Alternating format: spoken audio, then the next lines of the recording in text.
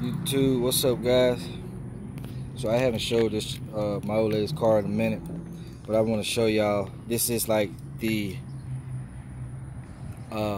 fourth time this car has been wrecked, and it's not been our fault. Somebody always runs into us with this car.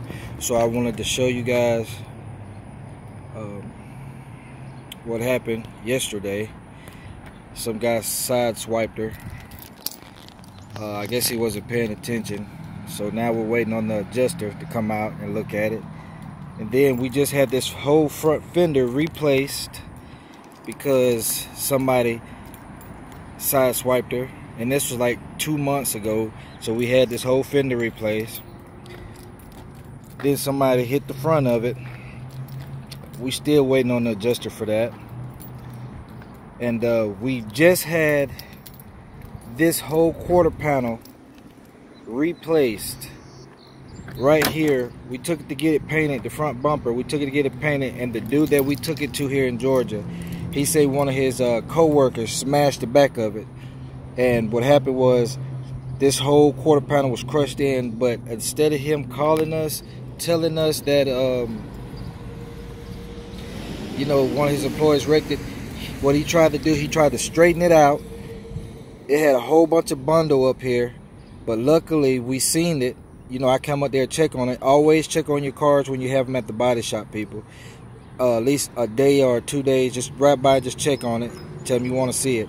But I rode up there and he had bundle all on this part, and I was asking him, you know, why are you working on the back of the car when I asked you to paint the bumper? Come to find out, one of his employees ran into the back of this car, so they had to replace the whole quarter panel. And of course, we got his insurance company to do that.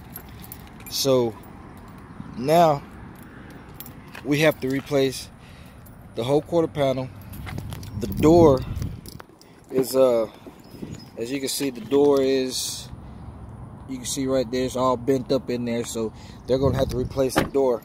I'm hoping they don't total it out. If they do, I still buy it back from the insurance company if they let me. But man, we just been having all kind of trouble with this car since we bought it. I don't know if it's bad luck or if it's not bad luck, but we've been having so much trouble with this thing. And we've been had it for some years too, so, but it's been a good car overall. But I'd never buy another car with a sunroof. And you know, I was gonna get a Hellcat, but I've been seeing so many people have trouble with these Hellcats. So it's time for me to find me another sports car. And I just want to give you guys an update on this car. Cooter is out.